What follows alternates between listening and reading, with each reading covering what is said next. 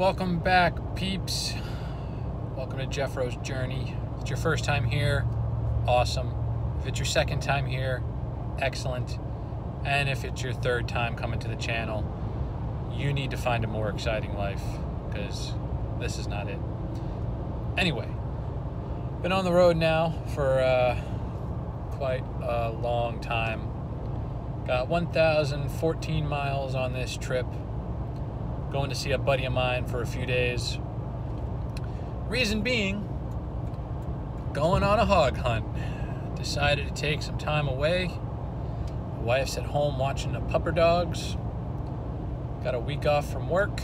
Gonna use it wisely. And it looks like the bright sunny weather I was expecting turned into drizzles and cloudy. Go figure.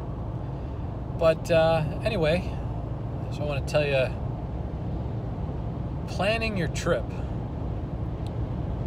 whether you're doing it just for recreation like I'm doing, or whether you're doing it because you need to move to a different area for whatever reason, and I guess it's kind of the same for life.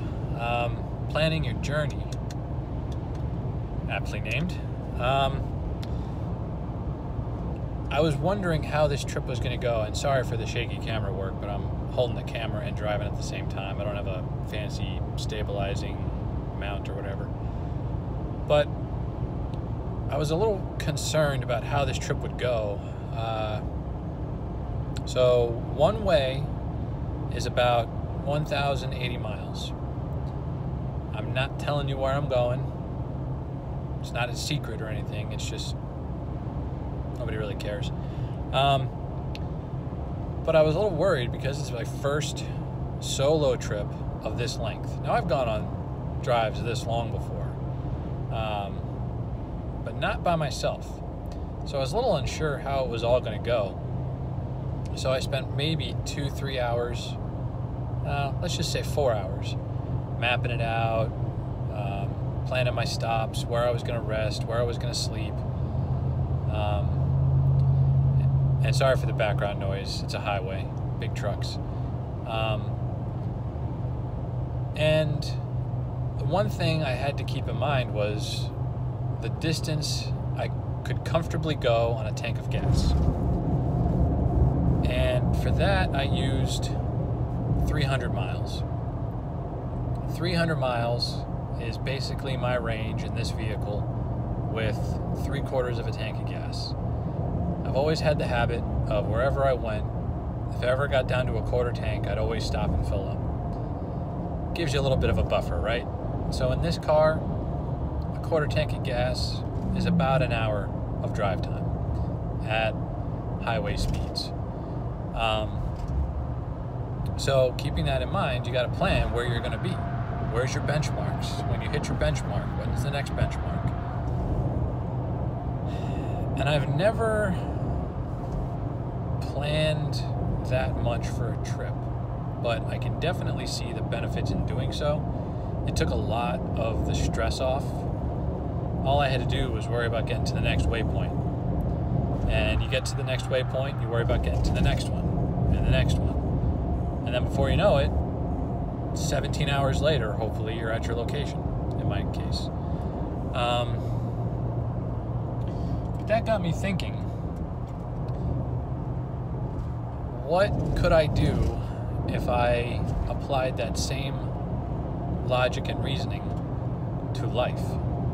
You know, a lot of times we set out goals for ourselves and we just have a goal, right?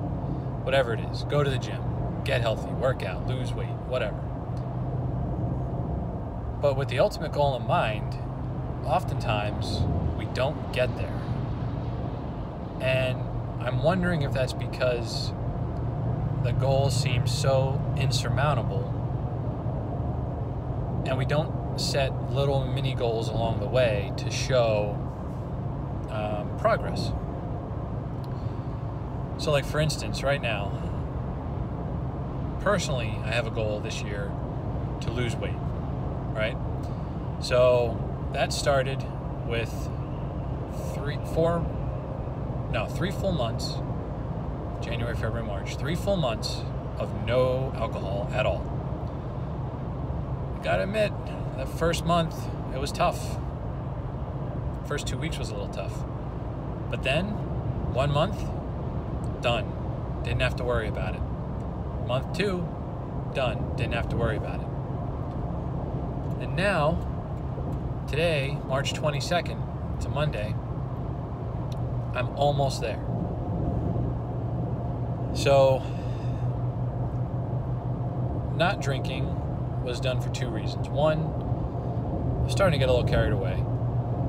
2, I want to lose weight, like I said. So, it's not really helped because I found that when I stopped drinking, I just ate more. Go figure. So, I think what I'm going to do is I'm going to set a goal to lose 5 pounds. That's it. 5 pounds in 2 weeks. That's an easy enough goal. What, pound a week? 5 weeks? I can do that. And then when I get there, lose another 5 pounds. And then another 5 pounds. Then eventually, what I'm going to do, because I'm not happy with my physique, well, who really is, right? Unless you're like Arnold Schwarzenegger, 1980 something, you know, first Terminator movie. The guy was ripped.